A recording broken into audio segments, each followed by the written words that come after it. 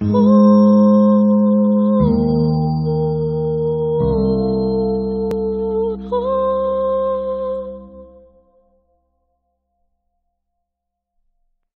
evening, everyone, this Sunday evening, and welcome to this latest iteration of the Indica Books Writers Open House with Otis.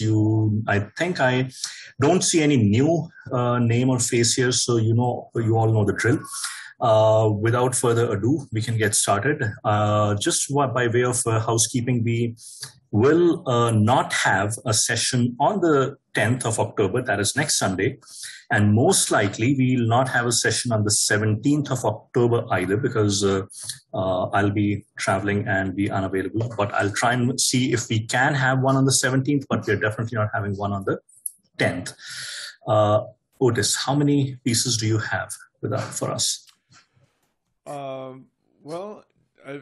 With the group that we have here, someone can tell me if I have this wrong, but Rohini has a piece up and Aditi, I think we have a piece up. And I think Jay's piece was also pending from last time, if I remember. He's not here yet. He resubmitted something, so I have 1, 2, 3, 4.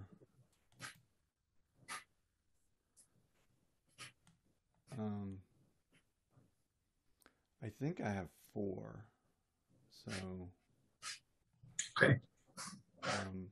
And Aditi, I think that we didn't do your piece last week. Is that right? Or did we? That's right. Okay.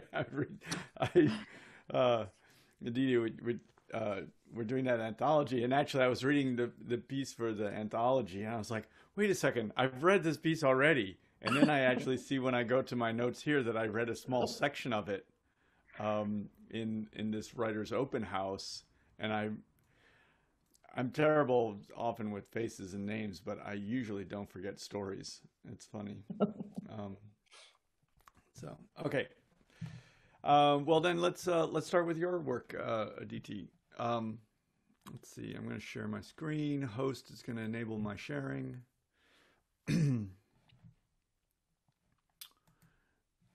Host.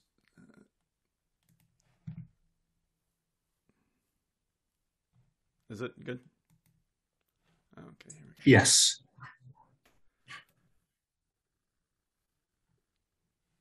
Okay. Let's see, get rid of this. Okay, so you see that now. Let's get rid of that. Clean up this area. Okay. So I on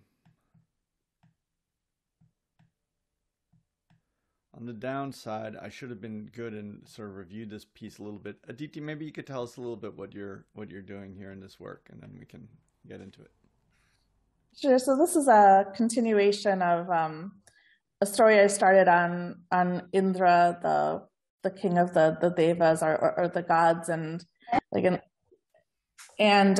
what's happening in this scene is in the earlier scene, he had heard what he thought was a call to battle, and he's answering that, and he's on the way to the scene of this battle. And then the background of it is that he's been kind of going through this crisis where he feels like he's not relevant or important in the pantheon of the devas anymore. So that's kind of the background. And then in this piece, there's really more. This is like a first try at just imagining out what may be happening. So it's pretty rough. What I was really trying to do is focus on imagining what this world looks like and setting up that scene for the battle, which will come next. Okay. Well, maybe you can read a small section of it for us. Let's start. Do you see my picture here? So let's start here. And I actually, I'll have you read down to here. So I'll have to move it. You can either read your copy or my copy. I'll have to move it so that we can continue to see while you read. Okay. Indra could tell from the faint fluttering of wings that he heard in the distance, and the way Airavata's bunched muscles released underneath him, from the change in the winds that his younger brother was approaching. He felt that same confusing mix of affection and annoyance that he always experienced around Narayan. Moments later, the massive beating wings of Garuda, the eagle Vahana of his brother, came into view. Involuntarily, Indra flinched as he usually did around that majestic bird, whom he had been unable to defeat in battle. Garuda had humiliated him that day, long ago, when Indra had hurled his Vajra thunderbolt weapon at him, made from the bones of Dadichi, the great rishi. Garuda had not been the least bit injured, and instead arrogantly proclaimed that he would shed one feather from his body in honor of the rishi. Indra had bristled from the insult, but had never spoken or acted against him again. One, because he was now his brother's companion, and to oppose him was to oppose Narayana, and two, because he was not quite sure he could actually defeat him. Astride the back of the golden Garuda, I'm sorry, I did something screwy. I did something screwy. How about that? Yep, that works. Astride the back of the golden Garuda rode Narayana, sky blue against the black space, 4 arms holding aloft a mace, a conch shell, the whirring serrated golden discus of the Sudarshana chakra, and a lotus flower. Narayana smiled as he met Indra's eyes, his white teeth gleaming brighter than the nearby moons, and he signaled Garuda to take him next to Indra. Narayana slapped Indra's armored shoulder and laughed. Brother, it has been a while. Yeah, great. Yeah, thank you. I'm recalling this. I noted at the end that I like this sort of real interaction. It feels like. I mean, I think that the situation with gods and their sort of metaphysical aspects, that's very hard for. It's hard for human beings to sort of interact with that because it's not like us. You know, one of the fundamental things it seems to me with writing is that the reader identifies with the characters that they're reading about and they see them as being like themselves. That aspect has, through writing, actually has become more and more pronounced, I think, through history in a sense. You know, at first it was like kings and heroes and these people who seemed to be very elevated, and it was stories of elevated people for sort of like, for the enjoyment of the peasantry, you know, kind of. And maybe we still have that a little bit today with our, you know, our sort of Hollywood idolatry and all of that stuff. But as time has gone on, we've sort of brought these levels together so that people really identify with the struggles of the central character as their own. And I think that that's basically the challenge of this piece, right? To be able to write about Indra in a way that any human being is going to be able to identify with those struggles and participate with them, right? I mean, this is the thing I say all the time, right? We want to create a protagonist that goes on an emotional journey of some kind, and we basically use them as a vehicle for the reader to go on the same emotional journey in verisimilitude. And also with that sort of important aspect of like, they're going along on the journey, they are involved because they feel a resonance with the character, but they also objectify the character too, so they feel safe.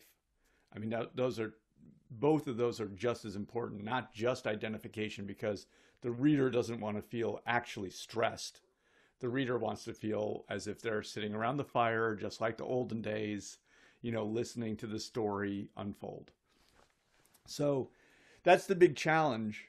And I think in this piece, you're developing this nice, very human interaction between these two brothers, and I feel that it's working really nicely. And in this sort of,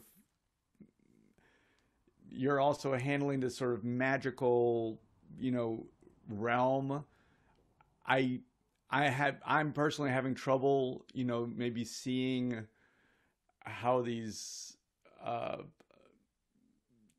large birds and animals and elephants are interacting on a plane, because it's a non-material plane as far as I can understand. So I am having a little trouble with that. Those might be things that you're more familiar with.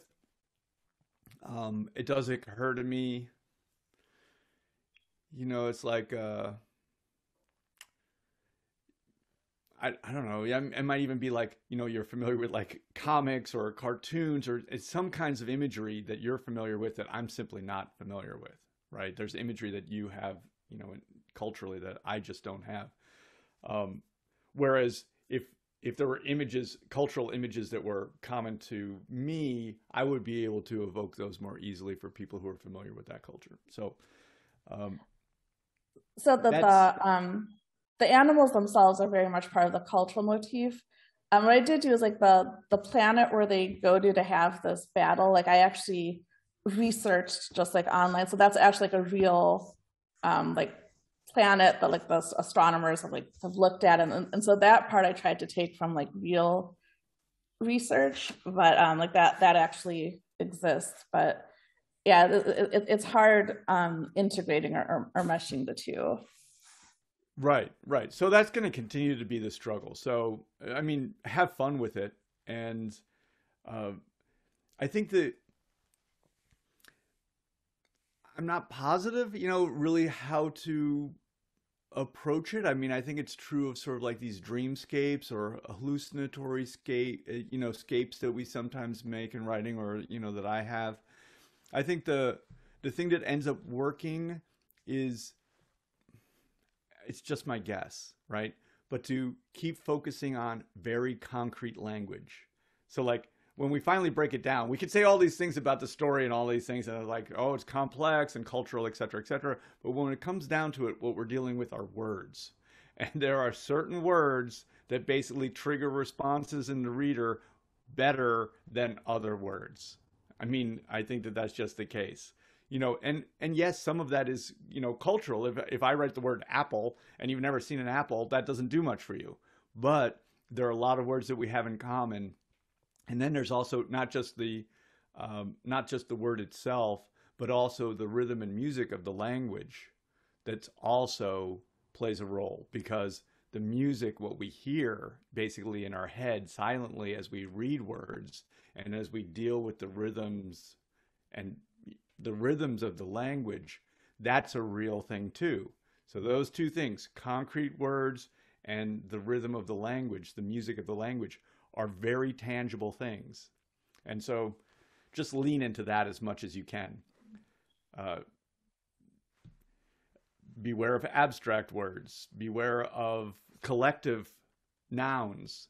We don't see collective nouns as well as we see specific identified words. We don't, if you close your eyes and I say the crowd rushed the fence, you don't really see anything because you can't see the word crowd. We can't see these collectives. It's just limitations of our brains. So I would just lean heavily with that. I don't recall exactly what the plotting is, but I wasn't following very exactly the necessity of things, why certain things had to take place, that basically that narrative logic. So that should be very clear. I mean, particularly if you have a realm in which some other things might not be exactly clear, though that sort of line of argument should be exactly clear. Yeah, I think I still have to clarify that in my head, some of the rules of the world. Yes. Oh, funny. It's funny that when we don't have things clarified in our head, they also don't come out on the page in a clarified way. But this is also absolutely okay. I mean, the truth is, I don't have things clarified in my head either as I'm writing them. They become more and more clarified as time goes on. And I think anything that we write, the most successful things that I've written, I don't even feel like I've written them because there's no way that I could have written them in a single, I don't have the capacity to do it. What we do is we write something. It's like making Damascus steel. Damascus steel, that gorgeous steel that sort of, they layer it and layer it and layer it. And you might say, how can you make that Damascus blade? That's amazing. It's like, I don't. I just come back day after day after day and I layer it again and I polish it again and I layer it again and I polish it again. Right? And it's the same with our writing. Yeah, exactly. And I think the other the other issues, like I tend to like very long beginnings, but the majority of the story actually does take place on Earth, and like when he goes through this trial that he agrees to go through, where he takes like a human form. So that part should be more like concrete and relatable, but we haven't gotten there yet. Right. And I, for me, you know, coming from my culture, I do really enjoy the polytheistic, you know, like the multi gods, and all of them having personalities, you know, that are sort of distinct and very, you know, very knowable. So like, I think the more you do that, as you're already doing it here, the better. That's, you know, from my point of view, it's really enjoyable to read these characters that are very, very human in their manifestation. And it's not like the Judeo-Christian God that I'm used to. That's, I don't know what it is, you know, just like a stern, bearded white guy in a chair judging everybody. I don't like it. Um, I just noted this little thing. So I'm not really sure. So he has I know old friend Indra said, I feel it too. Something did not feel right. There was a tingling in the back of his neck, a frisson of unease. It's just been a while since we fought, he thought to himself. It's just that feeling of being a little rusty. So I think this is a place where I'm not, maybe you're also haven't exactly identified how, obviously it's like a kind of world construction issue, you know. I don't know what it means to fight. I don't know if it's a metaphysical fight or if it's a physical fight. And actually, when I read this part, I knew that we were going to the world, so I didn't know if he's being called down to the world to engage in. I guess I think of things as being maybe abstracted and metaphysical versus being physical and you know, in the material universe, and that translation between the two, I guess I'm just still having a little bit of trouble with. Do you have a? Yeah, it's meant to be physical. So like there is That's actual meant to be physical. Yeah. So like the actual role of Indra is to fight like the asuras or the demons. And what's happening is right now there haven't been that many like asuras for him to fight, so he feels less and less important. And now it seems like there's going to be a new battle. So if Indra becomes physical, will he feel physical pain? Yeah, and this is where it starts to get tricky, but yes. And is it possible for him to go into the physical world and basically, you know, as like a person might be killed, a person is killed, then they return to the spiritual plane. So he might be forever lasting. But if he comes into the world and he actually experiences pain or makes mistakes, or he can be forced back into the spiritual world, in which case he's failed in the material world. Is that safe?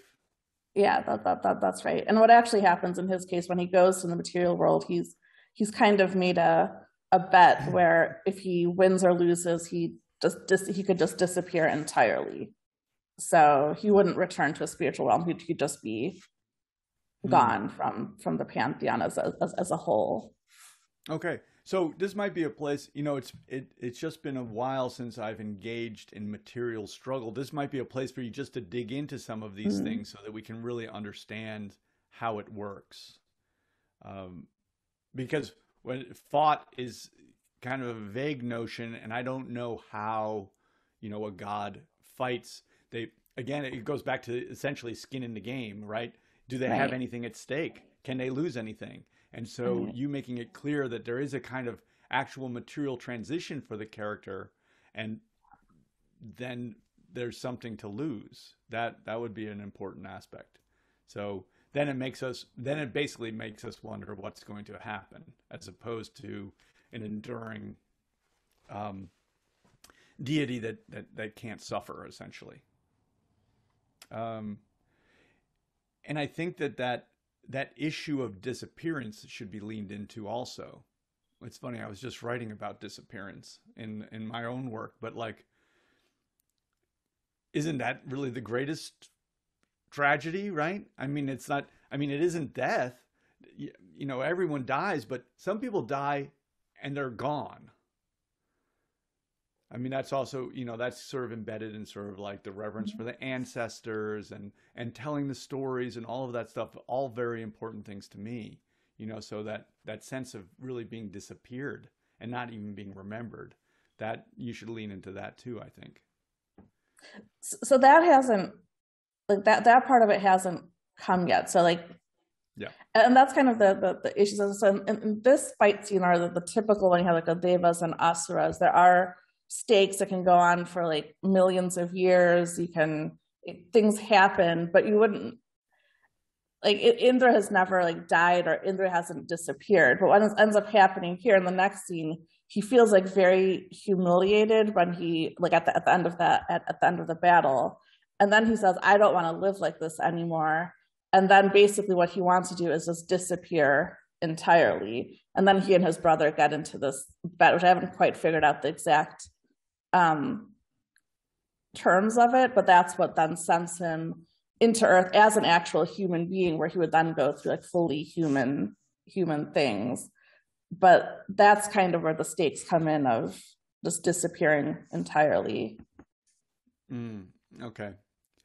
I don't know how you're going to present it, but it does occur to me sort of in terms of the narrative logic that if he's going to have a stake, it would be to not disappear, not to disappear. Right? I mean, if he doesn't want to get involved in order to disappear. I would have to, just try and reason that out a little bit. Exactly. We're held, no matter what we write, we're held to narrative logic, which is basically, our common understanding of sort of how people work and their psychology, and to create this sense of stakes basically in the story. So we want our character to want something. I often tell the wallet story, I go to the restaurant, I'm looking for my wallet. I go to the restaurant and I get my wallet. That's not a story, but it's also not a story to be like, I don't want my wallet. That's also not a story. So I lost my wallet, but I don't care. It's like, so. Well, the idea was that he just has to kind of skate by and not get involved. And if he can do that, then he can disappear. But then the challenge for him is like the world is going through a lot of trouble, and it's hard for him not to Aditi, care, not to get Aditi, involved. you're using the one word that is like, I don't know. I do not believe in bad words, just bad people. No, I'm kidding about that. That's a joke. But the one word that rackles me more than any other, this word called idea. The idea.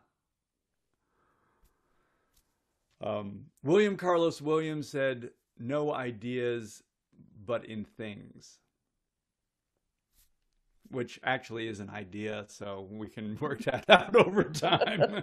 But okay, well, I'm excited, and I like the way this is developing, and I love that moment with the two brothers. This is one of the keys for all of us. Really, if we want to have complex emotions, and it seems to me at one point I reasoned out complexity basically means having two things. Instead of just one thing, I hated my brother, right? That's not complex. Complexity is I hated my brother, but I also needed him, right? That becomes a complexity. Three things is confusing, probably.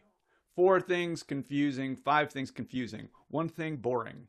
Boring, confusing, two things, complex, necessary complexity. And I like that you have a confusing mix, and you do a nice job here. You don't just have him be confused about his brother. You identify him as being confused between these two things. So we get to witness that. That's also well done. Affection and annoyance. That sounds like an older brother with a younger brother. It's not the way I felt about my older brother. Okay. Thank you. Let's, great work. I enjoyed it. Thanks, Otis.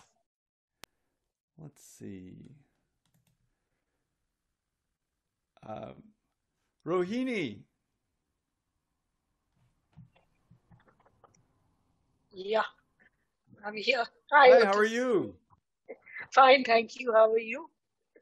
Good. It's been way too long since I've read your work. It takes me a very long time to write it and rewrite it and rewrite it. Oh, I know your I've been style. working on it. You're a jeweler is the thing. I have friends. There there are those of us who write. We're sort of like we basically write like a machine gun. You know, that's our style. And then there are people who write like jewelers. It's another style. I don't have that style. Um, well, tell us a little Is bit that a good about thing? what's happened. It's just different. Everyone's Okay, different. this is Yeah. it's the beginning of a novel. It starts with this sage who is at the end of his life, but he has not fulfilled his obligation, which is to pass on his knowledge. And on the last day of his life, he sees this young boy coming up the mountain. He's in a place where there's nobody else. He's very high up on the mountain. And he sees this very young boy coming up the mountain. And as the story goes on, this is the boy he was supposed to pass the knowledge on to. And this is also the hero of the book. So that's the basic story. It's The it's the it's tone based on remind the Mahabharata. Yeah. Well, I love the tone right now. It reminds me, I can't remember the writer, but there was a writer, he wrote a book, it's well known, called The Prophet. I think it's called The Prophet. I should look it. Gibran? Khalil No, Gibran. no, not Cabran. No, no, no. It's a modern novel. Hmm. Oh, Cholo. Um, Paul C8. Coelho. Yeah, Paul Coelho. yeah, yeah, Yeah. yeah. I read that. I did not think I was going to get involved in that, but I love that book. You know, it worked continually on the level of being so clear and both seeming so real, as if it were actually attached to a real place, but also a little bit ethereal. And this the style here reminds me a little bit of it. And I read it with the same ease. So that's definitely all of those things are. And I see that you're setting up in this something that's I mean this adventure that's going to take place. I mean this is the sort of this figure is coming up the mountain pass, um, and I, Rohini, the only issue, yeah, well, let's go back to talking about being a jeweler. The only issue is to make sure that you're getting enough time to write and you're not getting in your own way. Yeah. This is That's very important, yes. I um, already have the first draft. I finished the first draft of 3 books. That was written a long time ago. I'm polishing. okay. So there, so what if you're going back through this book, and maybe that's why you're bringing it here? What I would, so there's just like little things. Even though you're Yes. writing it right now with really a light touch, we would Yeah. describe, right? Your sentences are not exactly exact. You know, I don't feel that sort of sense of. Some people write with a sort of maximal style where they, really are delving into all of these specifics, and you're really writing with a light touch. Yeah. But I think one of the things that the who's it, Paul Cholo? Anyway, Yeah. one of the things that he does is that he is actually very attached to a material world. It is not finally abstract. Even though it feels very much like a philosophical journey, it also seems to be tied every now and then with very exact material descriptions of things. Even though they're not necessarily terribly specific, they're very accurate. And so taking care of that, I think, would be important here. And the place where I felt it right away when the dawn light brightened, the old sage saw a small figure far away climbing steadily up the side of the mountain. So Rohini, this is a place where I go like, okay, if I'm on a mountain, right? Like, I, where am I really? Like, where am I really as a physical person? I'm sitting here, blah blah blah. How do I see somebody coming up the mountain? How do I do it from very far away? Like, am I seeing them on an opposite mountain? Am I seeing them coming up this up a ravine? You know, am I seeing them here and then they disappear and then maybe an hour would go by and then I would see them here, right? Yeah, How does it actually happen? yeah. I will And make that and clear. making Yes, yeah, so making sure, so not just like in our mind, because we can write anything. Oh, I saw him yes, coming up the mountain. It's like, oh, that's fine. I yes, can type away. yes, But it doesn't mean that it's actually something that's associated with real material events. yes. Right. So one um so I think a lot about that kind of stuff. Like I think a lot about basically the balance of I can write anything. I cannot just write anything. I have to write things that are going to evoke a sense of Yes, reality in my reader's mind. So it's just a tiny thing. Um, you do it nicely when you get to these details of the flowers, right? And you actually do it fairly nicely when I understand that there's sort of a meadow. Maybe there's a, but again, you don't want it to be just idealized in your mind where the rules of physics don't apply. yeah, We want to make sure that we have the rules of physics. That means we have various sight lines. We don't see around corners. We don't, you know, hear, you know, we don't see things that are behind our back, etc. We can't see through mountains. yeah. Okay, but there's that, and then but let me have you just read a little bit. Here, could you read maybe? Um, yeah, just read this beginning part for us. When the dawn light brightened, the old sage saw that a small figure far away climbing steadily up the side of the mountain. He frowned. It was still too early for people. The first to come were usually the shepherd boys, scouting for summer grazing. That would not be for weeks. The Bugyals, the vast, high mountain meadows, which stretched out in front of his small hut, were still covered in snow. He had not thought he would see another human, because he had not expected to live this long. This year he would not see the green of spring or watch the wildflowers explode, would not see the Brahma Kamal bloom, sending up its delicate papery cones, which shone like pale and ghostly lanterns in the night. Nor would he see the blue poppies shake free of their prickly sheaths and spread their sky blue petals to the fleeting sun. He would be long gone by then. Oh no, That read a had little been the bit. plan. Read a little. That Yes, had please. been the plan. He had bowed to the mountains last night, thanking them for encircling his lonely hut and keeping him company all these years. And he had lingered late, storing up that last sight. Then he tidied up his few belongings and lay down on the mattress with a last prayer to make the final crossing in his sleep. But he had woken up this morning, as usual, and sat on his top step, watching the mists clear and the great peaks emerge, burnished with sunrise gold. In the distance, range after range shimmered into sight, seeming to hang in the air, visible only for a few minutes. As the sun rose, it would disappear again. He had been granted one more glimpse of them, and he wondered why.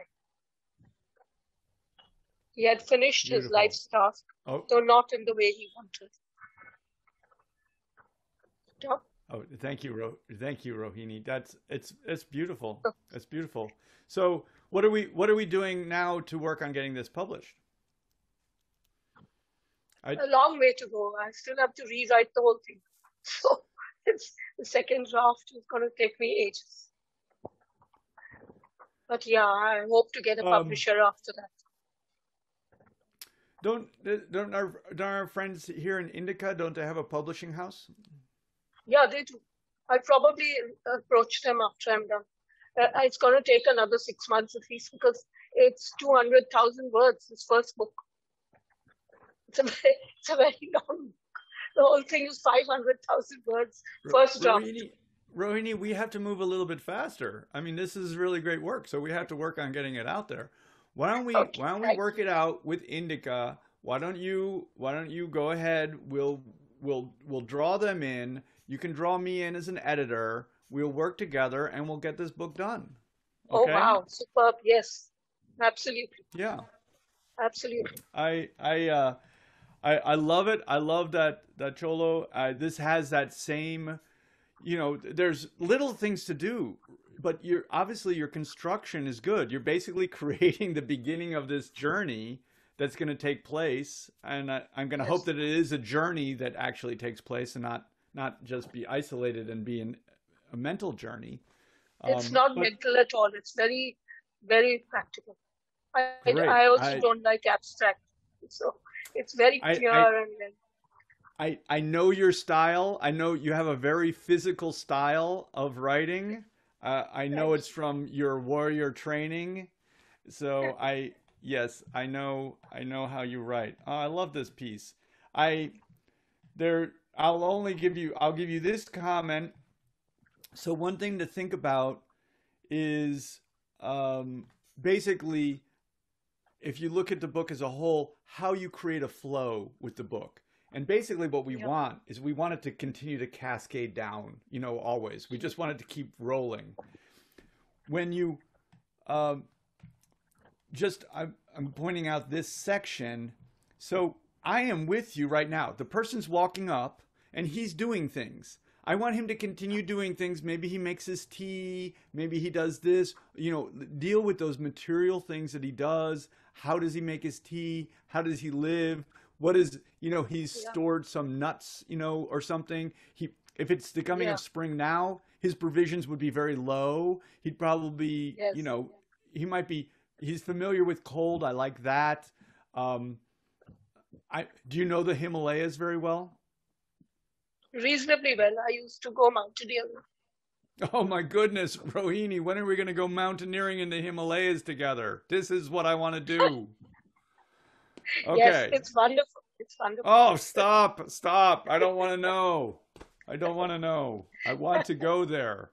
Absolutely, anytime. Okay, this is good. I have registered that. It is happening. Oh my God.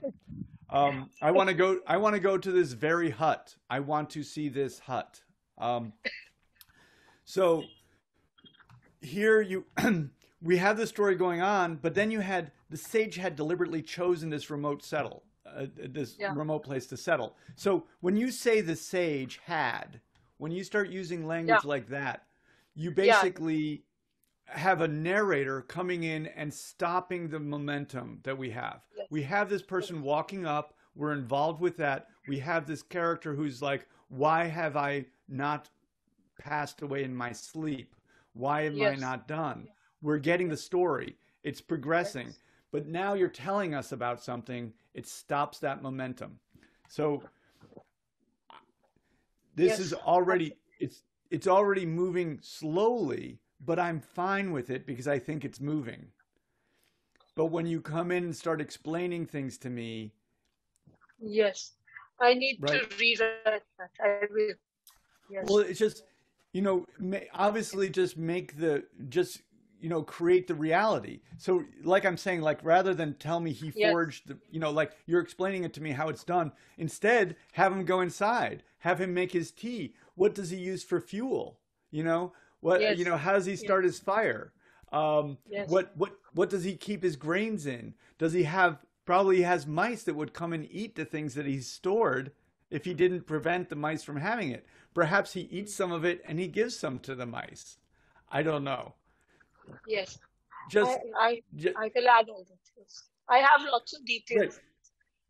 Yeah, but no, I do not want you to go any slower. Okay? Yes. But in the idea of you just basically what happens here, and it's sort of like the person walking up the mountain path. You had the idea, right? And you wrote the words. What you have to do instead is you have to have the idea, then you have to transfer it to the material reality and write the material reality. Yes.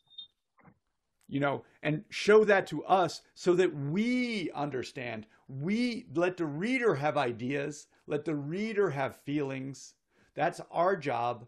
Your job is to put the material universe onto the page that we basically follow sentence to sentence, and we don't stop. Yes. Absolutely. It's beautiful work. It's well constructed. I am waiting. Either one of two things must happen. Either I must go to this place because this book is published, or I must go to this place. So lovely. Lovely. That would be worth it. It's actually a historic place which I'm talking about. You're kidding me. Stop it. Stop. Yes. Stop. Tell me no more. I cannot take it. Well, let's work this out. I think we got to get you to the point of, working towards publishing this work. I think that the work that needs to be done here is essentially editorial.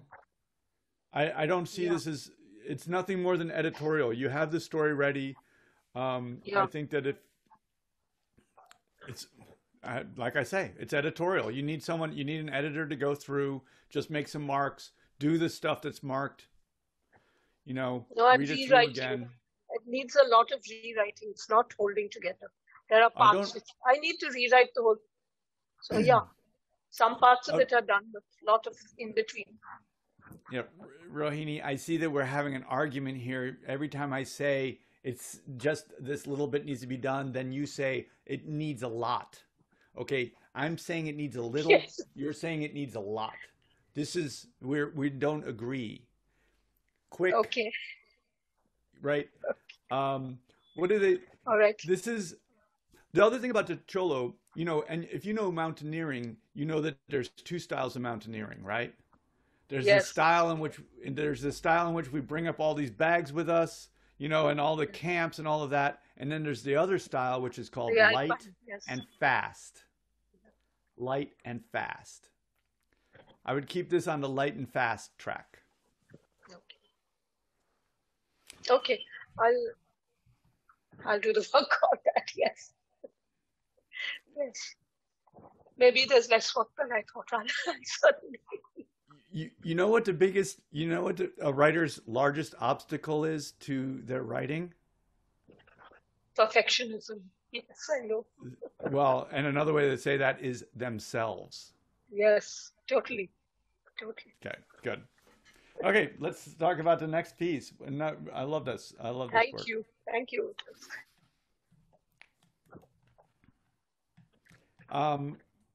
Jay.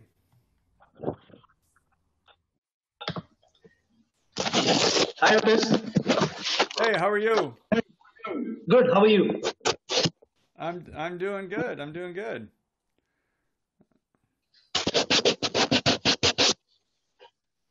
Well, let's talk a little bit about this piece.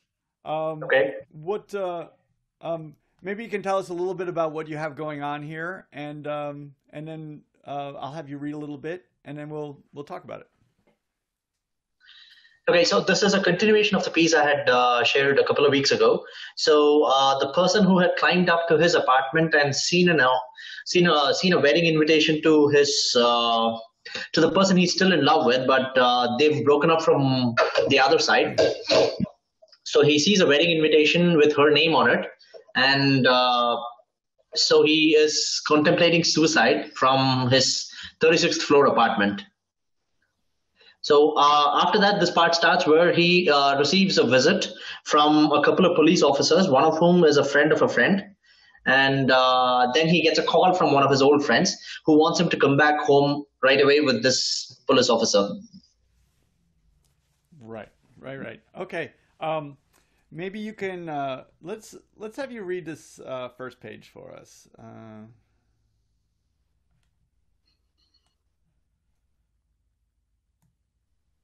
From the beginning? Maybe just to hear. Yeah, from the beginning. Rajan stood on the balcony of his apartment. He looked at the envelope in his hand. Gusts of wind slipped over his smooth bald head, triggering goosebumps. He looked down at the manicured lawns of his residential complex. The centerpiece was a water fountain with landscaped pathways crisscrossing around it. He watched as a ball hopped from one side of the fountain, drenched itself in the water, and hopped across to the other side. Oh, there you go. Come, let's get it. A young father picked up his daughter and ran around the fountain to pick up the ball. When he returned, his wife took the child from him, leaving him with the ball and a confused look on his face. Rajan's smile turned into a grimace. To him, the ground 36 floors below appeared closer than the possibilities that had never come to pass in his life. His fingers clasped the envelope tighter, crumpling its edges. The doorbell rang. Who could it be, he thought, scanning the ground below until he spotted the custom-painted orange motorcycle of the delivery company. The doorbell rang again. Must be the Ray-Ban sunglasses. Ah, well, he shrugged. If I'm going, might as well depart in style. Okay, thank you. Thank you, Jay. There's a couple of things I want to talk about in this opening and in the story generally. I guess that, like whatever's going on here is kind of complicated. It's the main thing I'm getting is like there's someone's getting married and then we have someone else getting married and he's got to go back to town. And I have to admit that I feel like I'm not 100% confident it's all going to work out, Jay. And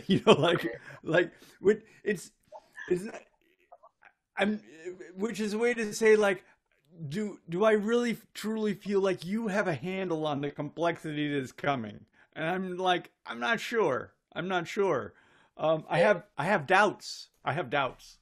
But on the other hand, a little part of me is like, maybe he does know what the heck is going to happen. I do know I don't know. And it's okay. It's okay if you deliver.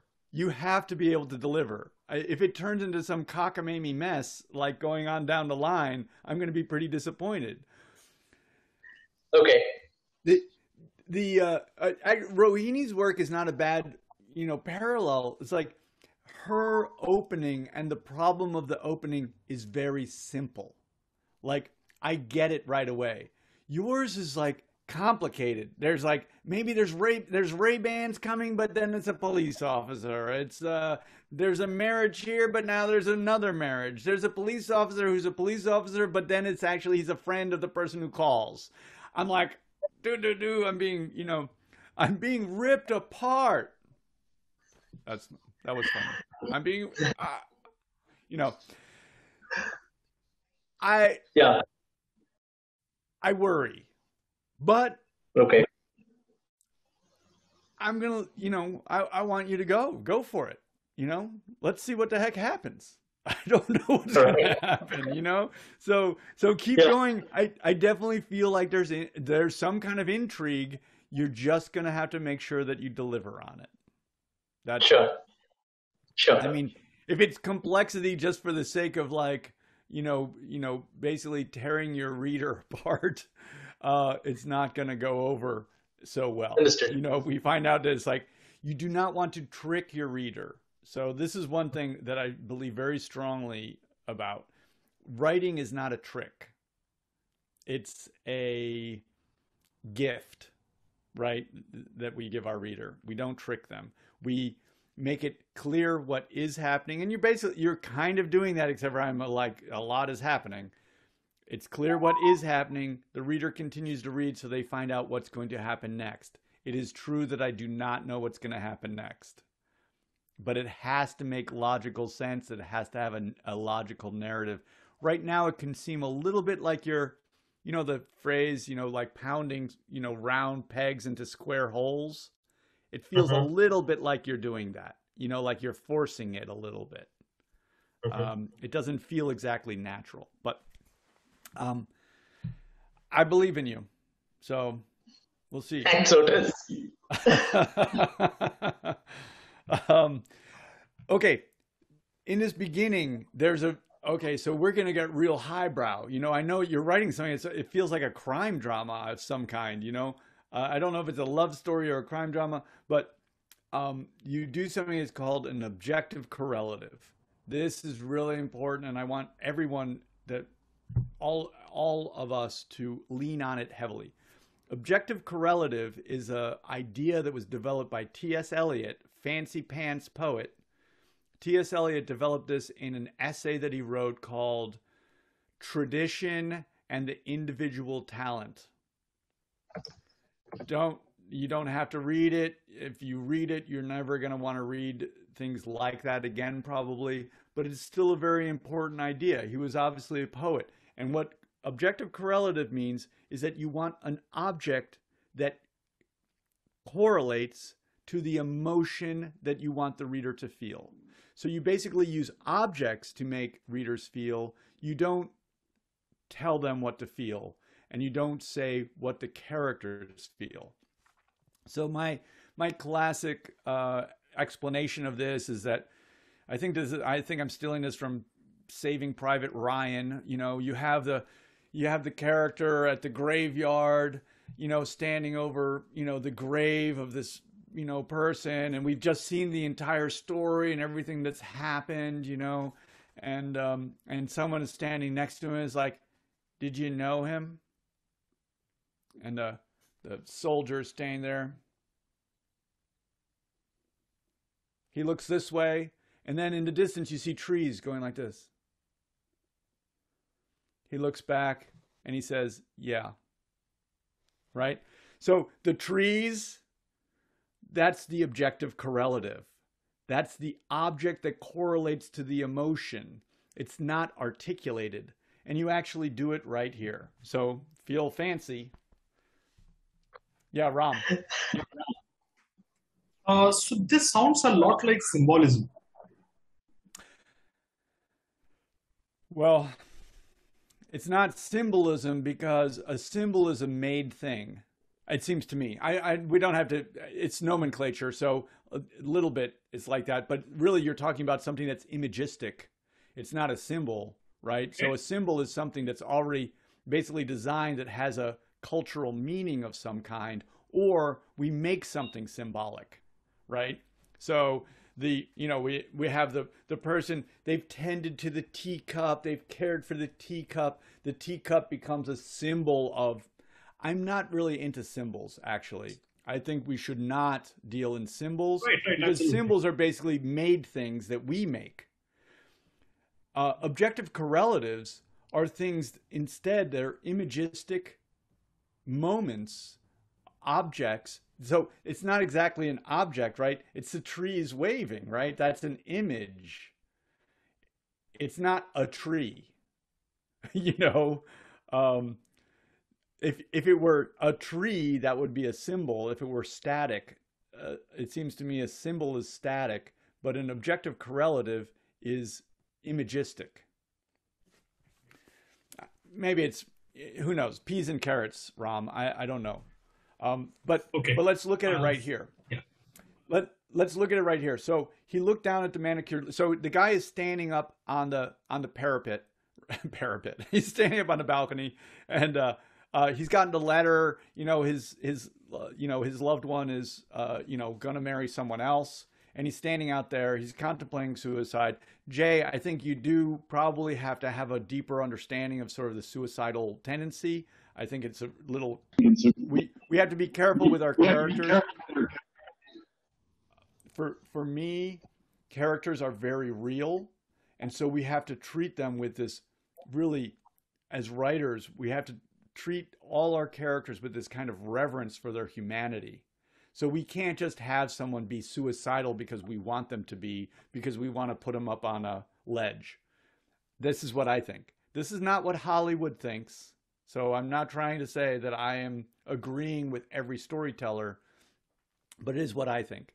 So suicide and suicidal feelings are, derived from, that's something to probe and to try and understand. They're not usually triggered by being jilted. But anyway, he looked down, he's standing up there, he's looking down. The centerpiece was a water fountain with landscape pathways. Crisscross was a little unclear around it. He watched as a ball hopped from one side of the fountain, skipped over the water and rolled into the lawn. I would probably, for a little greater clarity. Oh, there you go. Come, let's get it. A father picked up his daughter and ran around the fountain to pick up the ball. When he returned, his wife took the child from him, leaving him with the ball. Okay, cut this. We don't. All right. This is not the point, but this is basically an objective correlative, right? So, Ram, does that make any sense? This is an image that he sees that corresponds to the emotion that he has. And this is, it's actually a very sophisticated way to start thinking about our writing. The character, when we're dealing with character point of view, the things that they see convey also their interiority. Does that make sense? So like, it's a little bit complicated, maybe even a little bit mystical, okay? T.S. Eliot, with his objective correlative, my guy standing at the graveyard, he looks off, he sees the waving trees, right? It's an object, but it correlates to the emotion that he has inside. What he sees in his point of view also reveals who he is. So I have a doubt. So let us say that a character has a lot of internal turmoil. There is a lot of confusion in his mind, and then he sees a dust cloud swirling and a lot of bits and pieces of dirt swirling in it. Would that be objective correlative? Sure, I think so. Okay. I think so. Right, and So basically, the difference between a symbolism and objective correlative is it's very concrete imagery.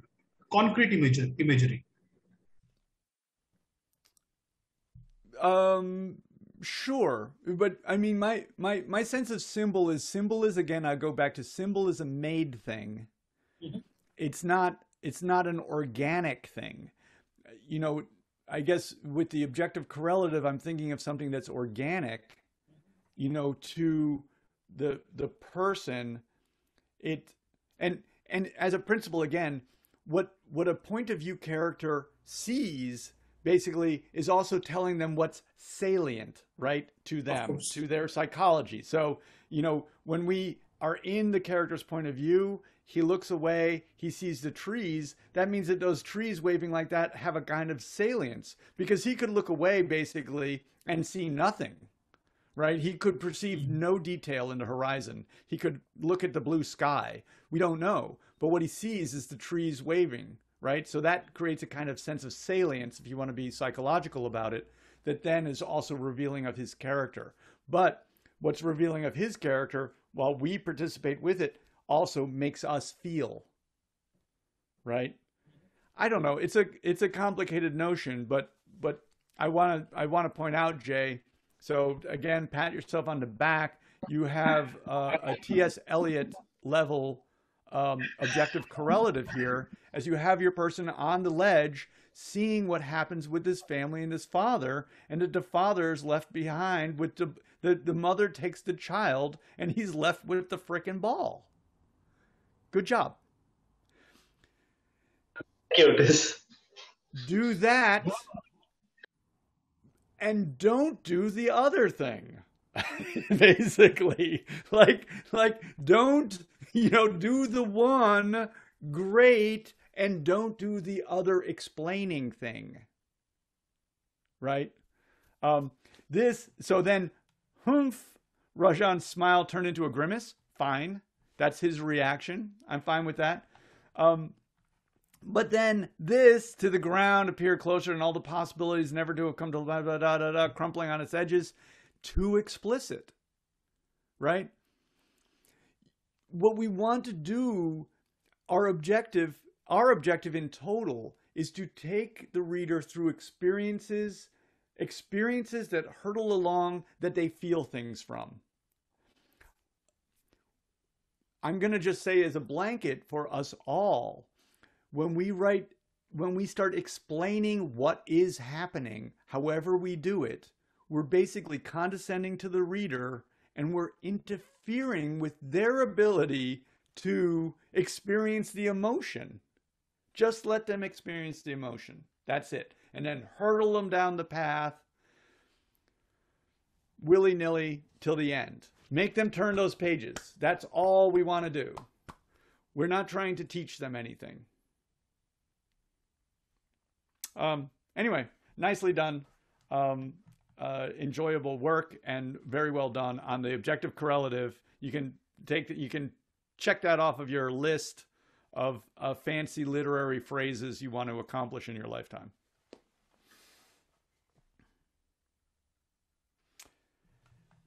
Any questions? No. I mean, just a largish statement, let's say. I mean, I felt this for the first time a couple of weeks ago when my phone broke. So I looked around and everybody's looking at their phones, and to me, they all seemed like people who were sufficiently entertained and engaged with lives, while I was the one who was being bored to death because my phone's no longer working. Now, I've seen the same bunch of people looking into their phones day in, day out. It never occurred to me that they are having a better life or a more entertained life, so to speak, until my phone broke. So I began to see the same people having the same experience in a completely different light because I was no longer party to that experience. Yeah. Yeah, that makes sense.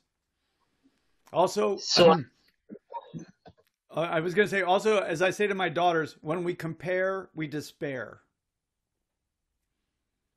So, I like some of the make sure you, in this piece, you do have like phone conversations. You have people who are there materially. Make sure you lead the reader very clearly through who's saying what. And the physical relationships of these things. It's very hard. I mean, it's probably going to be more of a struggle for all modern writers, basically, because we have so many different ways of communicating to cover them all, and we're getting basically sources of information. It's very hard to organize all of that. It's confusing on the page because writing is a very linear thing that can only deal with one thing at a time. So you're going to have to work hard to make sure that it's very clear. If he's talking to someone, he's talking on the phone with someone. While he's talking on the phone with someone, he's also getting a text, and he's getting a WhatsApp, he's getting 50 WhatsApp, things that are happening. And, it's a complicated thing. So just, this is sort of like maybe a conflict. Like, we don't want to explain emotional circumstances to the readers. Readers are familiar with having emotions, perceiving the world around them and understanding what it means. Every single person on earth can do that. However, be very careful taking care of the reader's sense of clarity about what's happening. There's no problem with being redundant, helping them along, making sure that they say, he said, so-and-so said over the phone. If we go to, actually, we'll just look at this for a second. So like, this is a little place where like, you kind of end up jerking the reader around. Hello, the policeman's smile widened. You've met Naveen already, I presume. We don't know who's talking. Then he says Vishnu. I'm like, what the hell? Just say, hello, this is Vishnu. Vishnu, what are you doing? Just be out with it. Like, we don't need, writing is complicated enough. We don't need to add to it. Does that make sense?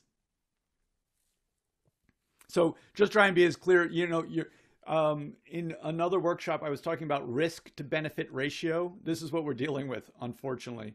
So we take a risk. You're taking a risk by having him not know who's calling right away, having the person calling not say who he is. You're taking a risk. What's the benefit? The benefit is marginal, I would say. I'd say the benefit is negative even. It's confusing. So it's a negative benefit for this action. So then we just change our action. As writers, we have infinite ability to change whatever we want. Just have him say, hey, this is Vishnu. Vishnu, I don't have time to talk right now. I'm talking to a police officer. Well, that police officer is a friend of mine. There we go. Very clear. Any Jay? Any other questions?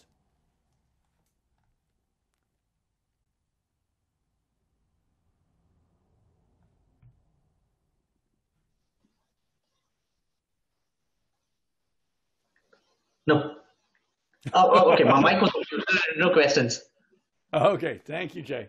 Okay, we have one more piece, I think. If anyone is Urvi here? Am I saying that correctly? Yes, sir. Hi. What? I don't see. Where are you? Oh, Yes, sir. hey. How are you? I'm great, sir. How are you?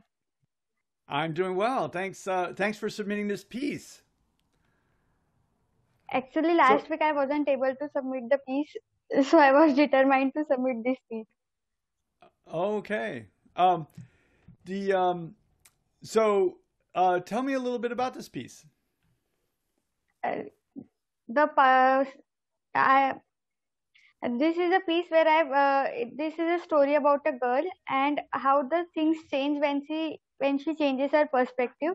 As we discussed in the previous session, that it must be in a narrative. It would be better if I write in a narrative style rather than the straight mundane style of writing, like other theses and the other things are written. So this time I tried creating a story through which, uh, in the end, I tried to illustrate that the perspective is important while judging a thing, or choices of perspective is important in life. Yeah. Okay. Great. I think you did a great job with that. Um, Really, my big I'm going to have you read a little bit of it. But my big comment on this story is basically to just let the story happen and don't explain it to us. Because like Yes, in this story, you have the thing happen, right? You have the two situations essentially where the girl is, she's forbidden from going out in the rain, and it's like, oh, why me, right?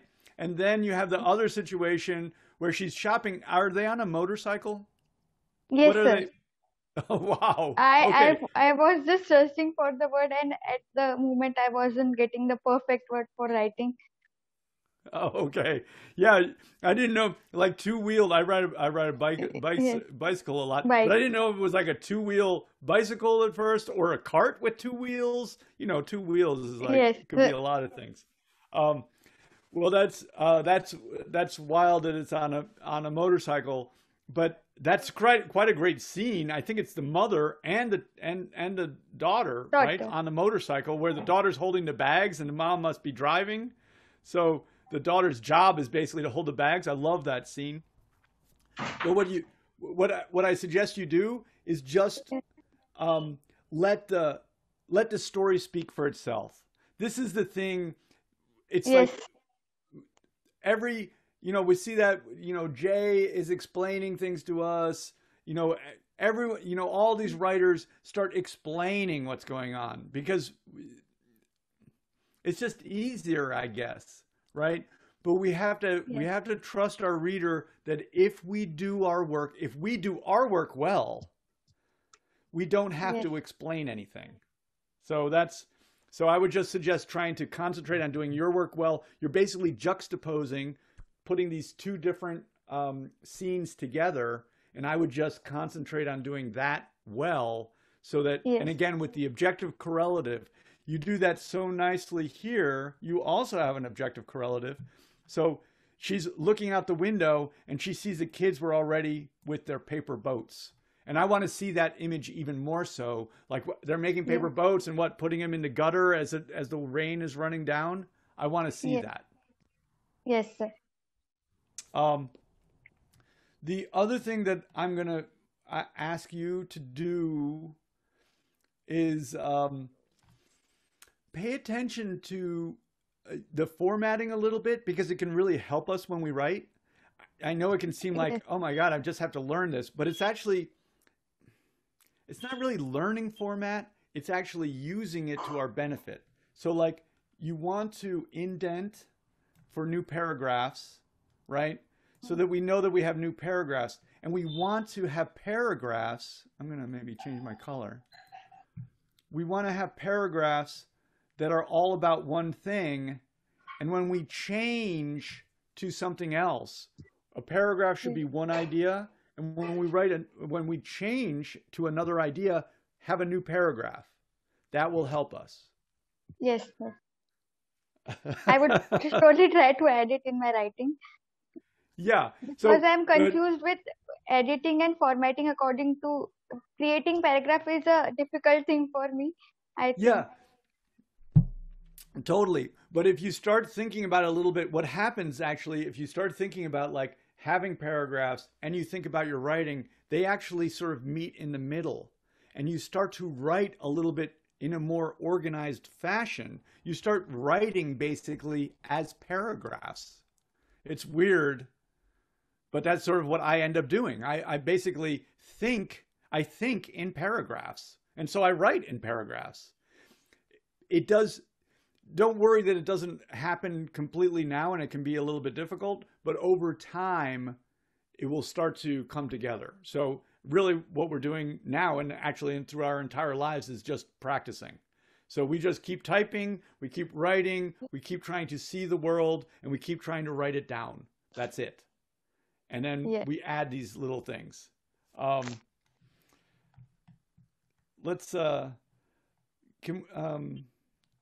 Can I have you read just a short section of this? Yes. I'm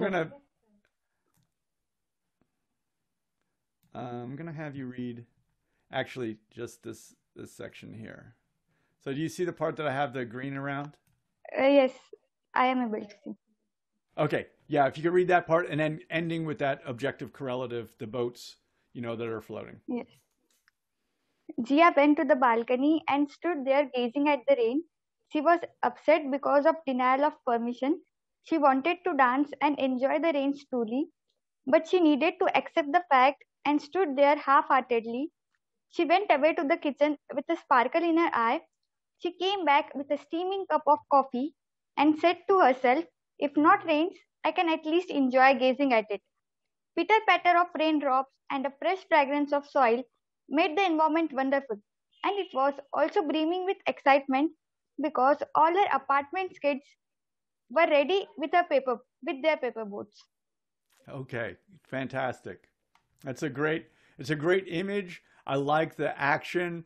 I thought she was too young to drink coffee, but that maybe is my own problem. Is it caffeinated? I hope not. I don't let my daughter drink caffeinated coffee. So, but she does love getting Starbucks. What is that, a product placement? Okay, I expect some kickback from that.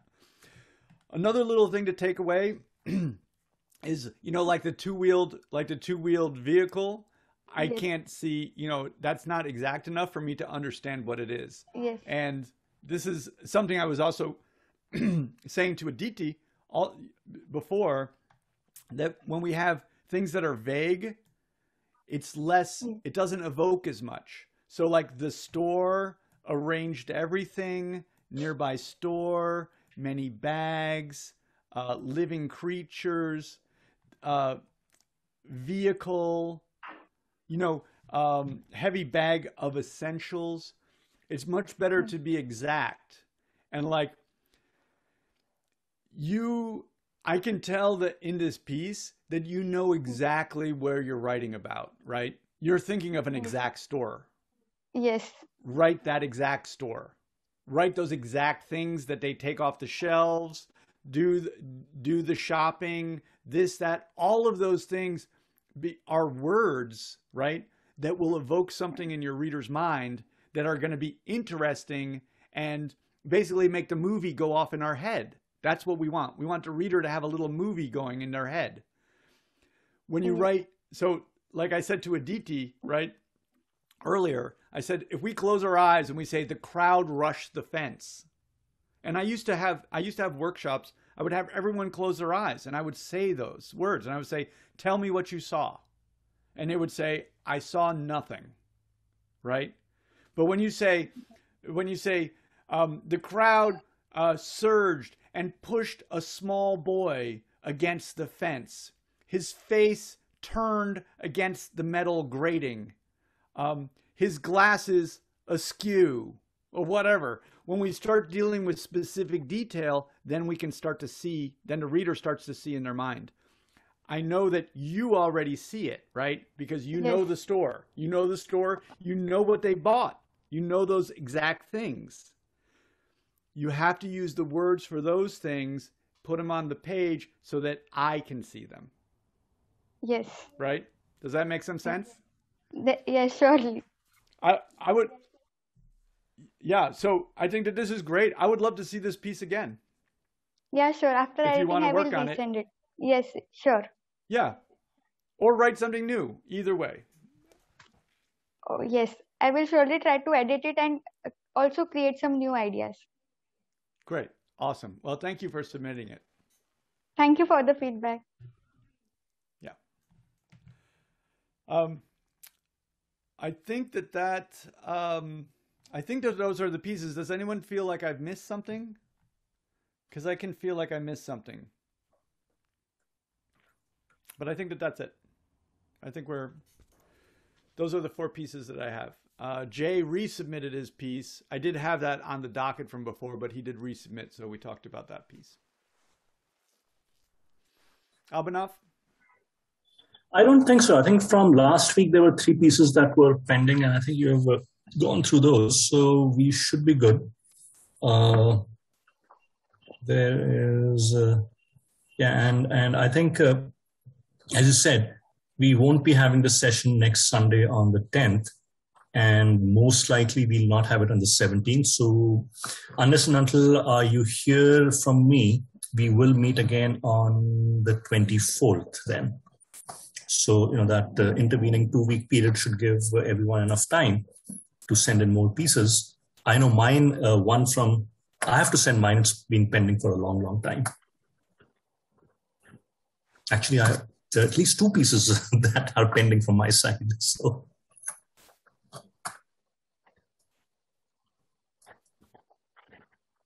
Okay, well, thank you, everyone, and it's been so much fun. And next weekend, I have a plan for the weekend, so I'll be out, and then I guess Abhinav might be out the next weekend, so that'll give us 2 weeks off.